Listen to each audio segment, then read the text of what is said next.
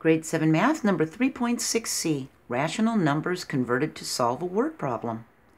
So sometimes a single problem may have rational numbers that are in two or more forms.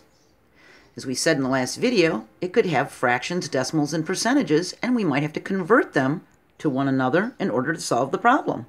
So just remember how we convert fractions, decimals, and percentages. I don't know if you remember, but 15% is equal to 15/100ths, or 0.15. 0.5% means 0.5%.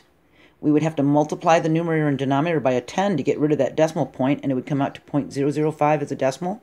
And 5% is just 5/100ths, okay? So we're going to do a word problem that has several steps to it, okay? 2 years ago, Lisa bought a house for $150,000, and each year the value of the house increased by 3.8%. And what is the value of our house after 2 years? So we think we need to convert that 3.8% to a decimal first, because we're going to have to multiply it to that 150,000, okay? So 3.8%, we move the decimal place 2 spots over, 2 places to the left to remove that percentage sign. And it's going to become 0.038, and because we had nothing there, it was an empty spot, we put a 0 there as a placeholder. So now we need to multiply the $150,000 by the 0.038 to find the percent increase for the first year.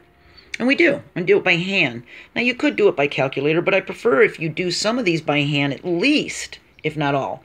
It's going to help you learn to think, and you're going to get better at doing multiplication. You're going to be quicker. You're going to think on your feet more instead of taking the lazy way and using a calculator. I really do not like calculators when we're doing stuff like this. So you can try to do it.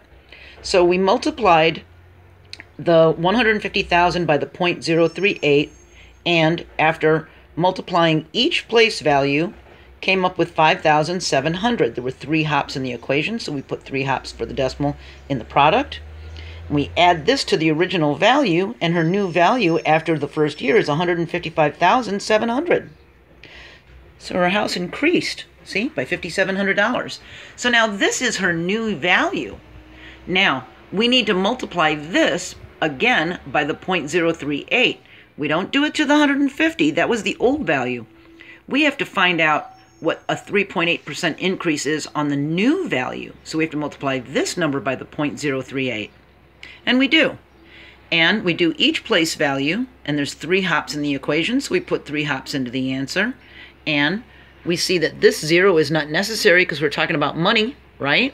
So we have $5,916.60 that we can add to the 1-year value. And that'll give us the 2-year value. So now the 2nd year value is $161,616.60. Now, for real estate values, they'd probably just round this off to 161.6 or something like that. But we could continue to find the 3rd year value, a 4th year, if we just keep doing this and multiplying the new value by the 0.038, if that's what the percentage increase is staying at. And just take the problem one little step at a time, and we solved the problem, see? So don't let long problems make you fret. It's no big deal. Just chip away at it one little step at a time, and you'll be fine, okay? I'll see you next video. I hope this was helpful, and we're going to keep going. Bye.